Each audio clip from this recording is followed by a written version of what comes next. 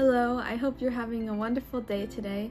My name is Sophiya, and if you're here, you probably want to create your own coloring books and get into the world of self-publishing. Today I'll offer you 4 essential tips before you start to make your own coloring book. If you're new here and want to be inspired to create daily, whether it's books, art, or music, make sure to subscribe to my channel. I'm Sophiya, I'm an author and an illustrator of best-selling books on Amazon, and I'm here to help you get started and answer all your questions. I currently have 2 coloring books out.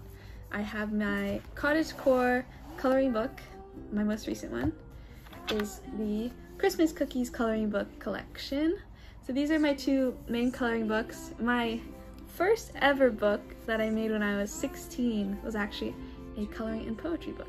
So I have quite a lot of experience making these books. Number 1, a huge and super important step before you get started is to find a niche.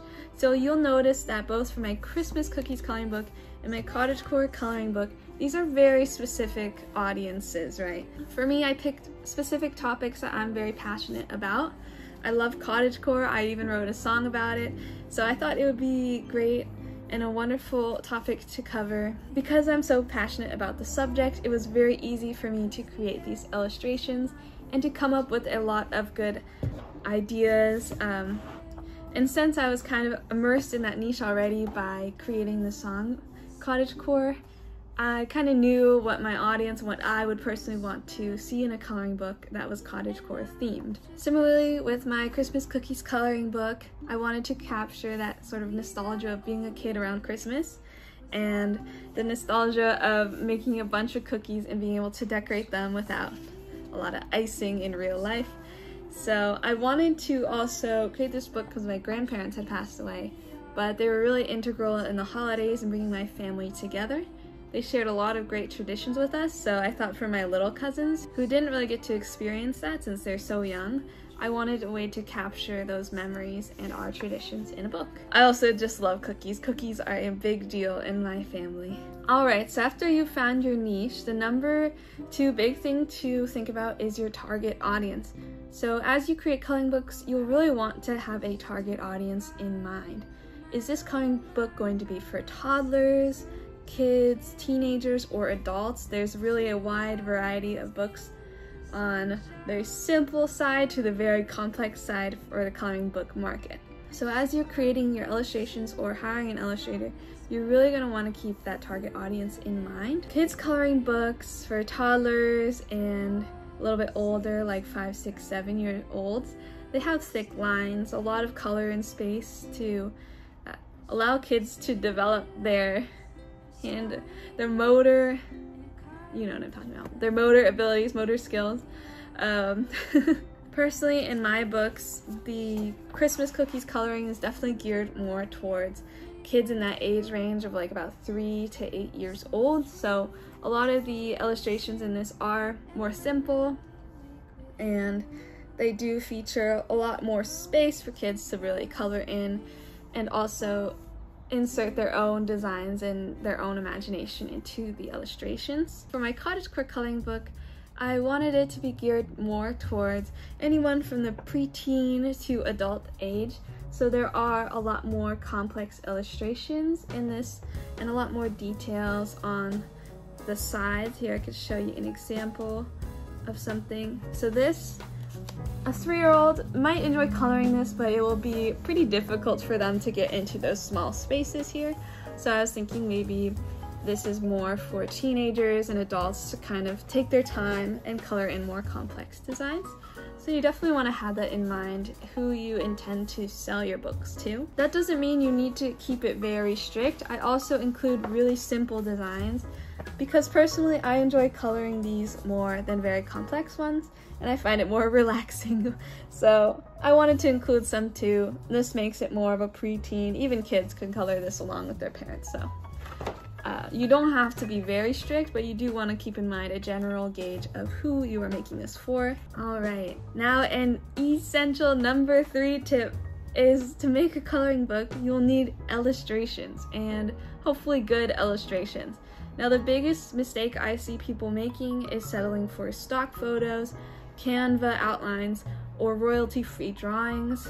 While that can be an okay starting point, I really think you can offer more to the market by giving someone a unique book with your creativity and your spin on it. In addition, those royalty-free stock photos can come with some stipulations, and the last thing you want to do is run into either having to pay for the use of those illustrations in perpetuity or being hit with a copyright lawsuit. I really suggest either finding a trustworthy illustrator or drawing the images yourself. A lot of people on YouTube will tout that you could make tens of thousands of dollars on coloring books a month just by doing what they call low content books, which is essentially going on the internet, Google, searching for blank outlines and then just putting them all in one book. And while that works for some people, I really think that it's important to make something that you're proud of, to put a lot of work and passion into your art. And as I said before, it will help you avoid any legal troubles and headaches down the road. I believe that you could either find a trustworthy illustrator or draw the images yourself. You can definitely do it. You could bring your ideas to life. For tip number 4, you're probably wondering, how can you illustrate a book by yourself and what's the best software to use to do this? I started off using my Wacom tablet that my grandma actually gave me for Christmas in like 2014, and I used that to create one of my children's books, Japanese ABCs, in my Milk and Berkeley series. I used a Wacom tablet to create these very simple, thick outlines, and I used Photoshop to draw in. Using a Wacom tablet was pretty cumbersome just because my computer is from 2014, so it is very old and starts to feel like an airplane taking off. As you keep drawing on it, it makes a lot of noises. So creating this book took hours longer than it needed to, just because, you know, my computer would crash, Photoshop crashes, the whole shebang. Everything that could go wrong kind of did. I later updated. I made enough in royalties to really justify the purchase of investing in an iPad Pro. This is my little gyoza resting peacefully. As you can even see just from that, it's the line work is a lot better. I was able to really improve the quality of my books by investing in an iPad Pro. And of course, there are a myriad of other less expensive choices, especially the older or refurbished iPads that use Apple Pencils.